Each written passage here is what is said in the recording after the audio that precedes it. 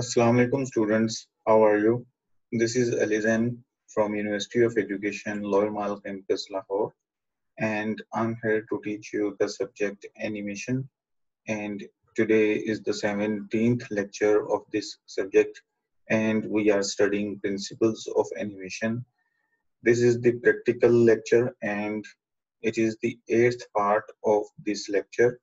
Eighth part of this topic, and we have been studying many animation principles, and only few of them are left now. After understanding and completing all drawings by considering all those principles of animation on our characters and still life drawings, we would be able to use those drawings and poses in our computer based softwares to create digital animations or computer based animations, which is also called CG or computer graphics. So let's start with today's principle, and it is called solid drawing. The principle of solid drawing are very simple, and their main focus is only on improving your drawing skills.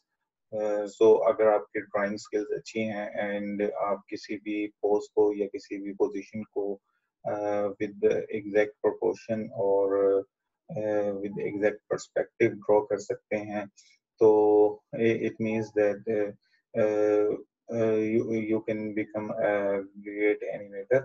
So एक animator के लिए बहुत ज़्यादा ज़रूरी है कि उसकी life drawing जो है वो बहुत ज़्यादा अच्छी हो, बिकॉज लाइफ ड्राइंग ही वो मेन चीज़ है जिसकी मदद से आप अपने करेक्टर में या किसी भी जो आपका ऑब्जेक्ट वगैरह है उसके अंदर एक जान डाल सकते हैं और उसको एनिमेशन के पर्दे के लिए या मूवी के लिए एक लाइवली करेक्टर या एक क्रिएटिव चीज बना सकते हैं।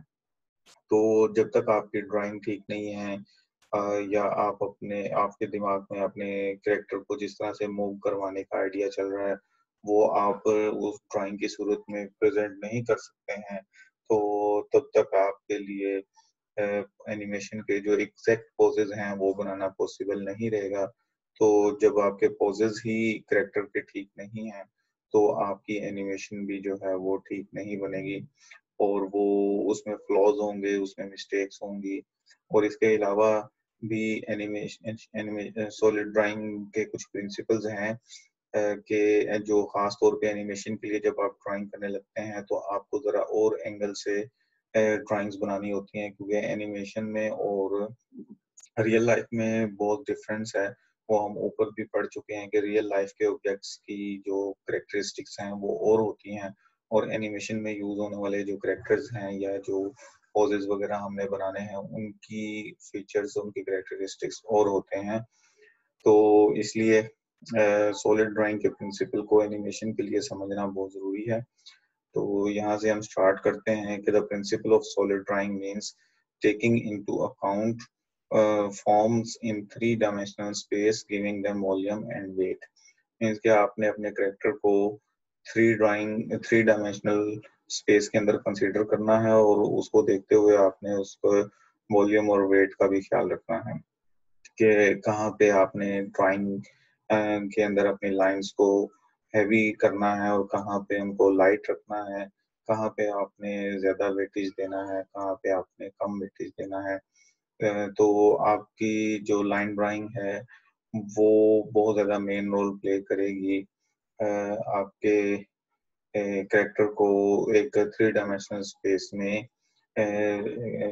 प्रॉपर एनिमेशन की लुक एंड फील देने के लिए।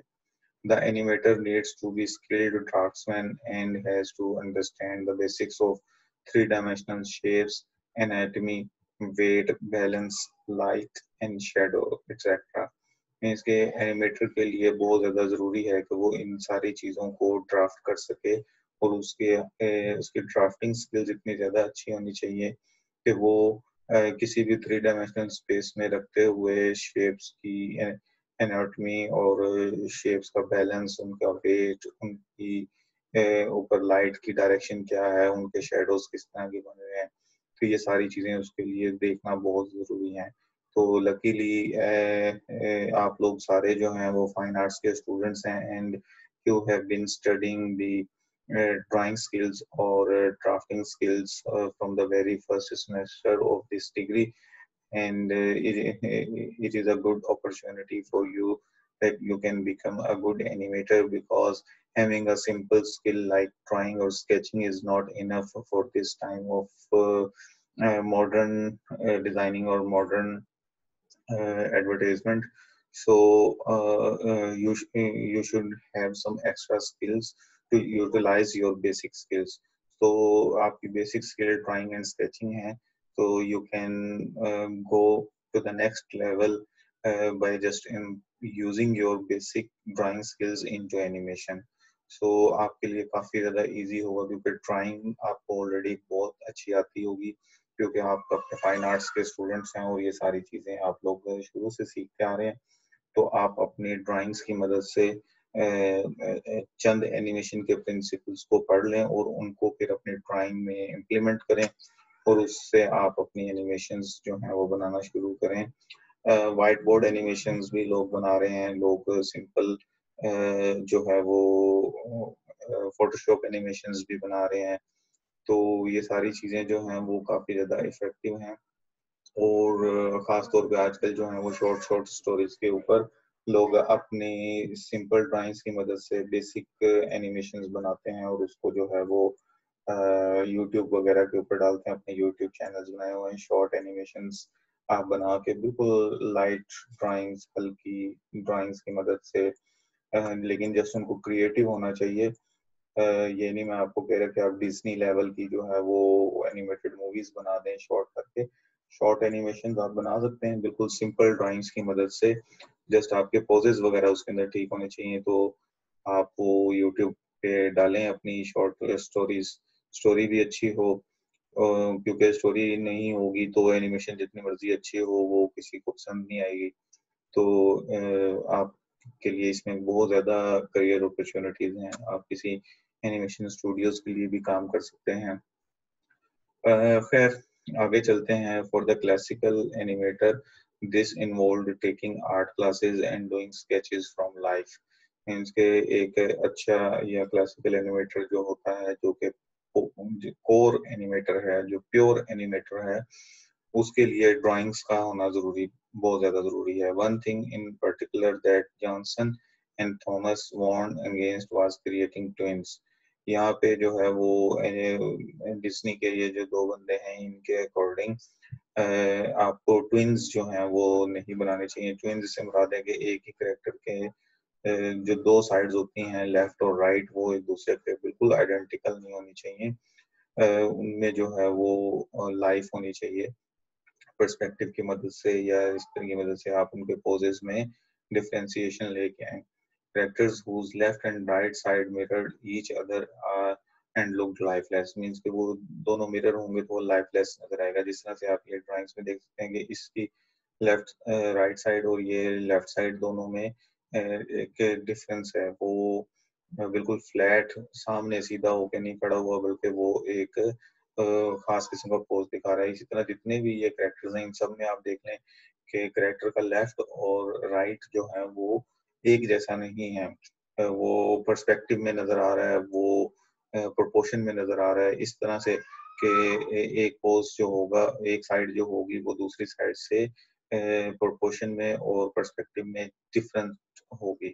तो इससे वो पता चलेगा कि ये लाइफ की फीलिंग दे रहा है। अगर दोनों कैरेक्टर बिल्कुल सीधा मुंह करके आपके सामने खड़ा हो जाए और उसका लेफ्ट और राइट पोज दोनों बिल्कुल सेम हो, तो उसके अंदर लाइफ नजर नहीं आएगी।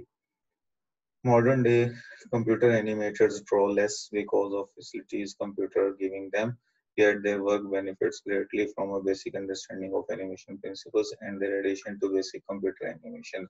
मीन्स के वो कह रहे हैं कि जितने मॉडर्न टाइम है उसमें लोग ड्राइंग्स की बजाय जो है वो 3D या 2D सॉफ्टवेयर यूज कर रहे हैं, जिसकी मदद से इतनी ज़्यादा ड्राइंग्स की स्किल्स का होना ज़रूरी नहीं है और वो कंप्यूटर सॉफ्टवेयर्स की मदद से ही अपने कैरेक्टर्स और लाइफ ड्राइंग्स वगैरह जो है वो कंप्लीट कर लेते हैं। लेकिन फिर भी आपको इन प्रिंसिपल्स का जानना ज़रूरी है। इनके बगैर जो है वो आप ना तो कंप्यूटर से और ना हैंड ड्राइंग से प्रॉपर अपनी जो है वो एनिमेशन के लिए पोजेस नहीं बना सकते। तो ये डिफरेंट कुछ पोजेस हैं सॉलिड ड्राइंग्स के हवाले से। तो आपने जो है वो इन पोजेस को देखना है। इसमें आप चेक कर सकते हैं कि हर कैरेक्टर एक खास पोज में है और उसके हर पोज में एक एग्जैजरेशन भी है और जो कि एग्जैजरेशन वाला प्रिंसिपल हम पहले पढ़ चुके हैं।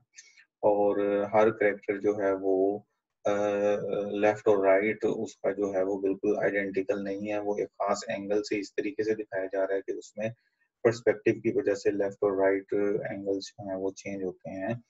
तो ये सिंपल ड्राइंग्स हैं। आपने अब ये असाइनमेंट इस लेक्चर के हवाले से नोट कर लें। तो असाइनमेंट ये है कि आपने हर कैरेक्टर का जो है वो कोई से आपने 3 पोजेस ड्रॉ करने हैं और 3 पोजेस जो हैं वो आपने इसी प्रिंसिपल को फॉलो करते हुए ड्रॉ करने हैं कि इनका लेफ्ट और राइट जो है वो बराबर ना हो और जहाँ पे आपका कैरेक्टर ज़्यादा स्ट्रॉन्ग है वहाँ पे आप उसकी लाइन लाइन ड्राइंग्स वगैरह सॉलिड करें और जहाँ पे आपका कैरेक्टर इतना ज़्यादा सॉलिड नहीं है वहाँ पे आप लाइन वेट कम रखें। ठीक है, तो अभी तक के लिए इतना ही काफ़ी है। बाकी आप प्रैक्टिकल क्लास में इसको कंप्लीट करें असाइनमेंट को। Thank you so much. अल्लाह हाफिज़।